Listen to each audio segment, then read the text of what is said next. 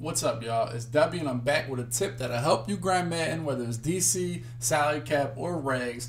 Lately, all they've been saying is dollars back because DB fire is great. It's hard to block these two DBs. It's impossible to get some time in the pocket, and I'll show y'all how to go ahead and block this 5-man rush that's really effective and really tough to pass against. Now, what I normally like to do is you can do it out of any single play. Doesn't matter what play you like to attack cover 2, I'll show you how to block this 5-man rush. What I normally like to do is go ahead and I block my running back. That way, and then I slide towards the running back. The running back's on the right, I'll slide to the right. That'll pick up my DB on the right. And what I'll do is I'll use the ID to Mike feature, which is LB, and then hold A, and I can scroll through all these players. But I want to make sure my ID to Mike is on the DB that's on the opposite side of the running back. So I'll slide my line to the right. That will take care of the DB on the right.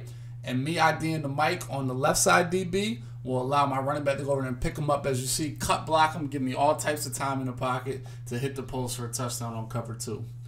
Now, normally what you'll see is these people will go ahead and put the deep blue in the linebacker and rush these two outside guys. But like I said, what I like to do, block the running back. Just always slide towards the running back side. What this does is it makes the running back kind of ignore that side and kind of look for the other side to block somebody.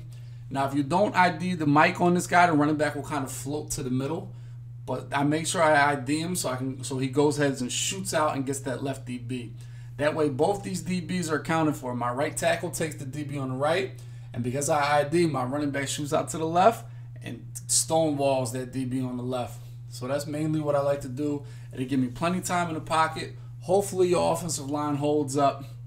You can make a play downfield. You can hit a slant, a drag, a post, whatever you like to use to attack cover 2.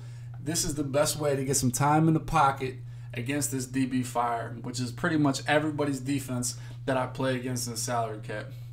Now, if this tip helped you and your man in your offensive schemes, please hit the like button, please comment, and of course hit the subscribe.